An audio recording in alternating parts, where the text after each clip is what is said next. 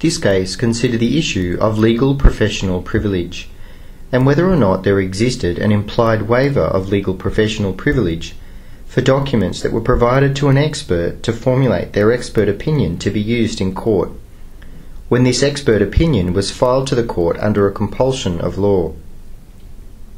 In this case, a patient of a doctor brought an action against the doctor for damages for professional negligence after complications arose from an operation conducted by the doctor.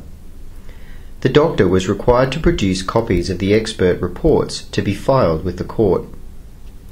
One of the expert reports made reference to documents that the doctor had provided to the expert in order to obtain his expert report.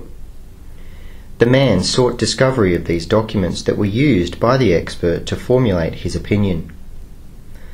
The doctor argued that these documents were subject to legal professional privilege.